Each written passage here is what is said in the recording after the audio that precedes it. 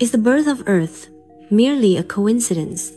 And how was Earth gradually shaped step by step?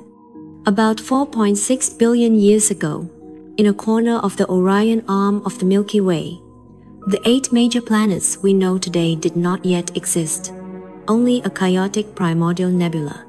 Do you see that twinkling celestial body? That's the primordial Sunday. Still in its infancy, at this moment it was enveloped by dust and debris, and the scattered fragments around it were essentially remnants from the sun's formation.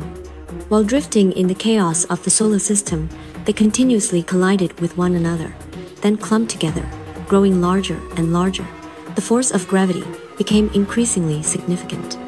When a certain threshold was reached, these fragments were finally compressed, forming a rocky sphere, the primordial Earth. This was the most primitive form of Earth, and one of the 8 major planets. According to the giant impact hypothesis, proposed by Harvard geologist Reginald Daly in 1946, shortly after Earth's formation, a hypothetical planet named Theia suddenly collided with Earth. Debris from the impact gradually coalesced due to gravity, forming a natural satellite, thus creating the Earth-Moon system we know today. However, Earth at this time was still a barren wasteland, completely devoid of life, and unable to support any form of life. But fortunately, Earth's orbit was perfectly situated within the Goldilocks zone, not too hot, not too cold. It was neither too close to the sun to be scorched by its heat, nor too far from the sun to become bitterly cold. Water is the source of life.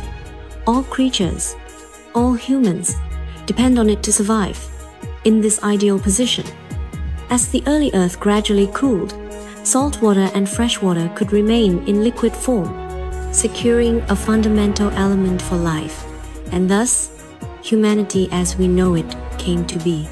Looking at the other 7 planets in the solar system, some are too hot, others too cold. So at first glance, though our Earth seems full of coincidences, who would have thought? Until humans ventured beyond Earth and gained the ability to explore the cosmos, we realize, among the countless stars of the Milky Way, planets with Earth-like coincidences may not be so rare.